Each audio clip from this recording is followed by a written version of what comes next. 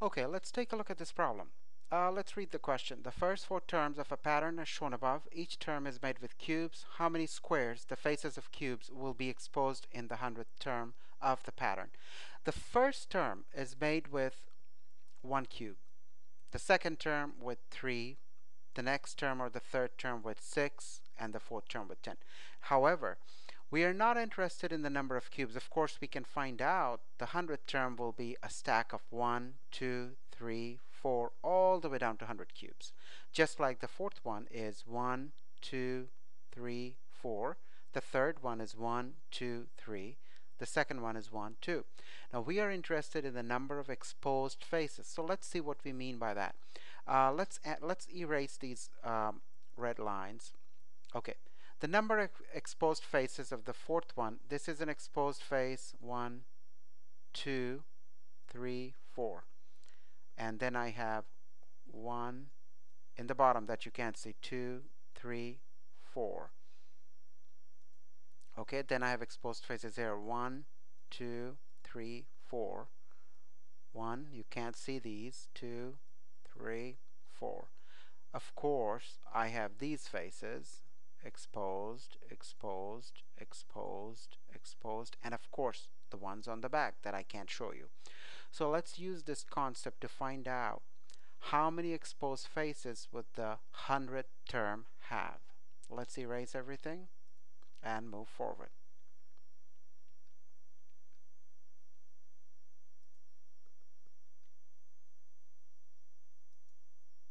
Okay, so clearly let's analyze these so-called pink faces. Of course, the 100th term will have 100 such faces. The fourth one has 4, the third one has 3, the second one has 2, the first one is 1.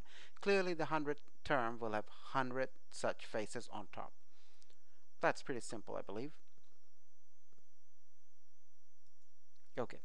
Again, in a similar manner, the first, well, look at the green faces. The first one has 1 here, the second one has 2, the third one has 3, the fourth one has 4. Clearly, the 100th one should have 100 faces right here. Now, having said that, look at the fourth one and use the fourth one to visualize the scenario for the 100th face.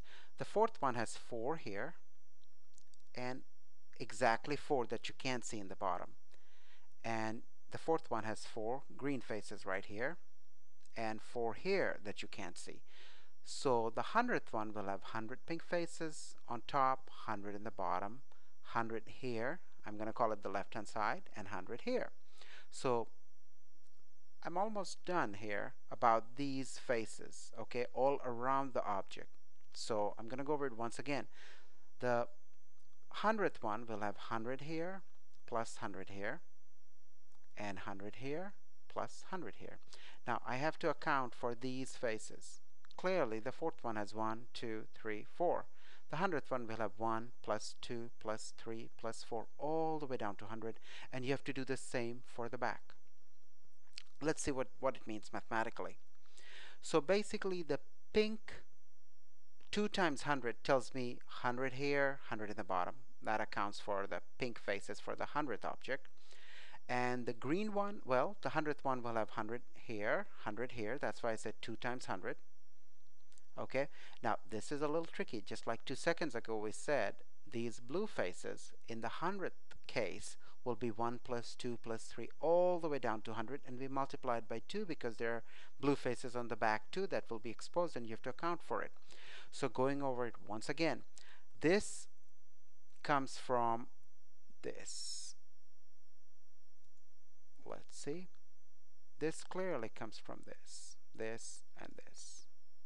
Okay, and the green comes from here and here for the 100th one, and the blue comes from here and the back that you can't see.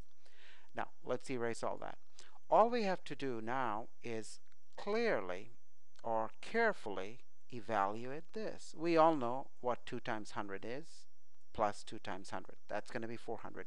We need to find this, and once we find this, we need to do our math, and we'll be done. Let's erase all this and move forward.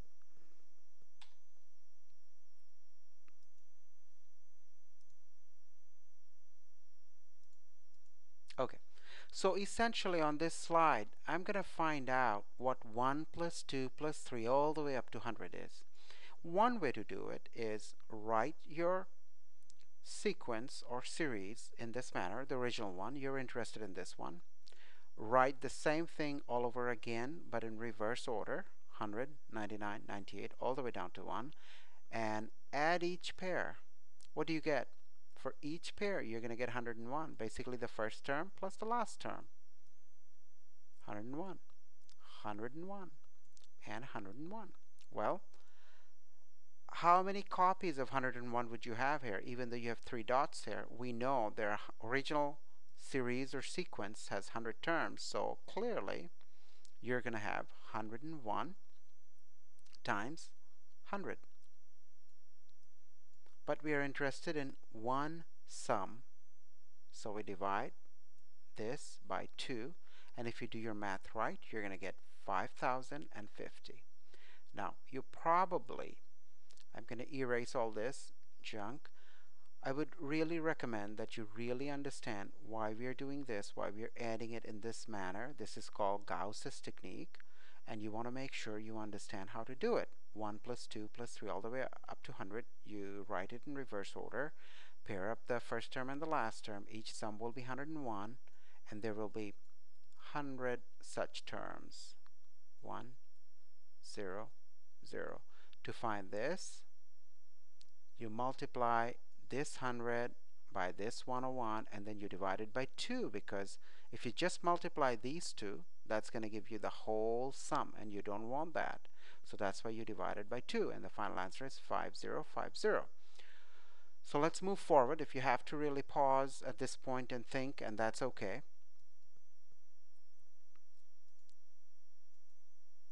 Okay, so getting back to this, our original picture, original problem. Of course, we don't want to draw the 100th term. And from our previous slide, that's what we had. 2 plus 100 for the pink ones and the ones in the bottom. I misspoke. 2 times 100 for the pink squares, top and bottom. 2 times 100 for the green squares, left and right. And this one is for the blue squares that you can see here, and the ones you cannot see on this side. Okay, so erase everything and move forward. Well, that's easy. 2 times 100 plus 2 times 100 is 4 times 100, and we are going to get 400, of course.